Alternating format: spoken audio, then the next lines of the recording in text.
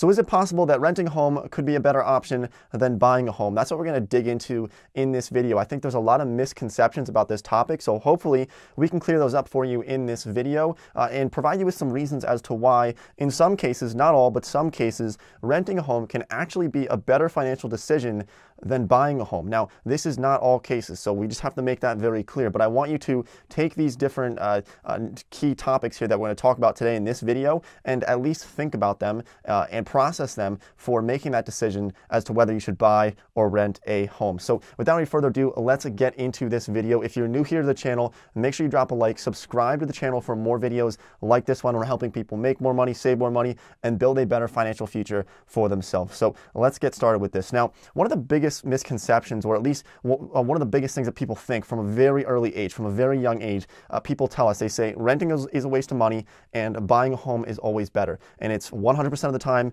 renting is not good and 100% of the time buying is the better option. But I want to kind of break that knowledge today, or at least debunk some of those ideas, because the problem is, look, when you are thinking about the cost of renting versus buying, the problem is people don't factor in the cost of ownership. See, what it comes down to is that no matter what, there's going to be a cost of putting a roof over your head. Now, maybe you're paying that through rent, or maybe you're paying that through property taxes and paying for an actual physical roof over your head by getting a new roof on the home that you might own. But regardless, there's going to be expenses on both sides of the spectrum, and you need to consider that. So many people leave that out when they're thinking about whether or not they should buy or rent, and they say, well, if I own the home after 30 years of paying off this mortgage, I'm gonna have $0 a month for my home expenses. But that's not the case. There's so many expenses. My parents own their home and they pay hundreds, probably well over $1,000 per month in total expenses for maintaining their property. If you want to get landscaping done, if you want a new roof, a new water heater, there's a lot of expenses that are involved. Now, in some cases, homeowners insurance could cover some of those different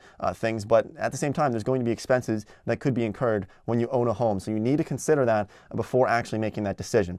Now, another thing that people don't take into consideration is something called opportunity cost. So what would be the opportunity cost if you are living in your home? How much could you be renting that home out for to somebody else? See, that's a cost there that you could be making money on that home that you're living in. Now, you need a place to live. Everybody needs a place to live, but you need to factor in that cost as well going forward with your financial decision on this. So if you're a little bit confused on opportunity cost, you can dig into a little bit deeper. Maybe just do a simple Google search on opportunity cost, but it's something that I use through every financial decision, making that decision with just using this basic concept of opportunity cost. It's really basic, but it's so incredibly important to understand, and that's something that people don't consider when they think about renting versus buying. Now, there's a couple more reasons why I personally choose to rent over buying a home. This is my personal decision. It's not always the better option to rent. In a lot of cases, I'll be honest with you, a lot of cases buying a home for the long run can be a better financial decision than renting. It's been proven in a lot of cases that it is better. But there's still some reasons as to why renting could be a better option for you right now at this moment. And one of those reasons is because renting allows you to have much more mobility, and this can end up saving you a lot more money as well. So a lot of people today will move from one job to the other every few years. And if that's the case, buying a home in, say, Philadelphia, and then moving to Colorado Boulder 3 years later, and then moving to Los Angeles 3 years after that, and then moving to somewhere in Tennessee 4 years after that, and if you're buying a home every single time when you're moving, that could work out for you, but in a lot of cases, it doesn't work out for people. So I want to explain this to you. Now, when you're buying and selling homes quite often every few years, because you might be moving from one job to the other or one state to the other, this could really incur a lot of costs. First of all, there's closing fees, there's selling costs. It's going to be thousands of dollars for that. But something that people don't think about is that, say you buy a home for $400,000 in Philadelphia, and 2.5 years later, you decide you're going to move to Colorado Boulder because you want to move jobs, or your employer says you're moving from this place to the other, we're making you do this or else you're losing your job. It happens to people, right? And if that's the case, say you bought your house for $400,000, 3 years later or 2.5 years later, when you're thinking about moving to a new place, that house, maybe it's worth $300,000. Now, in a lot of cases, that's not what happens.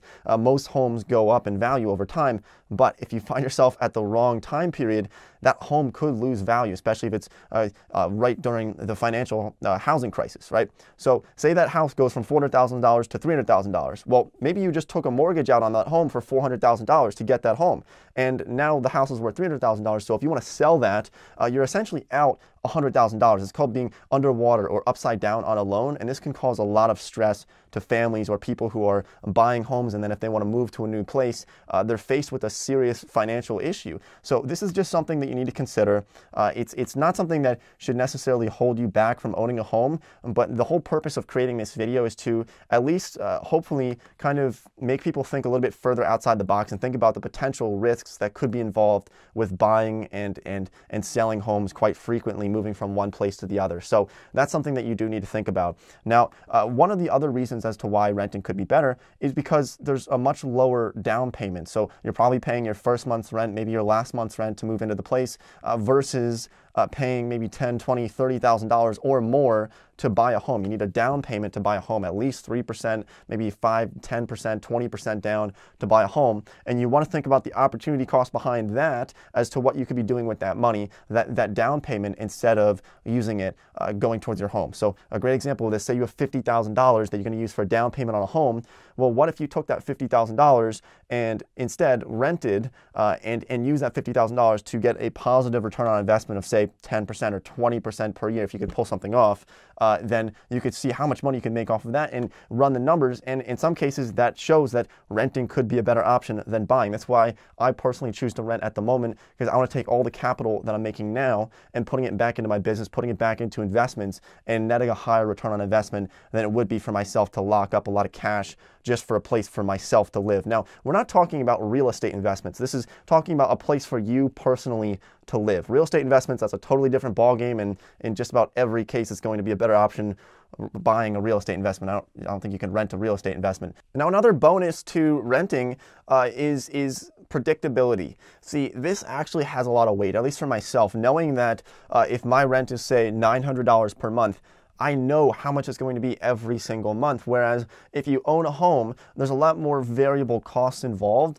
that could mess up your budget, or at least kind of hinder some different things for your financial future, budgeting especially, which I think is really important. You know, whenever you look at investments, if you know how much a company is going to be bringing in every year, it's going to allow you to have much less risk involved because you know the future outcome of that. So personally, when I know that if I'm paying $900 a month per month, every single month, it allows me to budget better and allocate my assets in a much smarter way versus if I don't know how much I'm going to have because maybe some type of expense pops up when I'm owning a home that I'm going to have to cover in the future. So having that predictability of renting is a bonus for myself, and that's why I choose to personally rent. Now, there's a couple more reasons as to why renting could be better than buying. One that I would want to just touch on ever so briefly, and this isn't one to necessarily go off of too much, but I wanted to bring it up regardless, and that is renting could be a better option than buying if it's 2007. So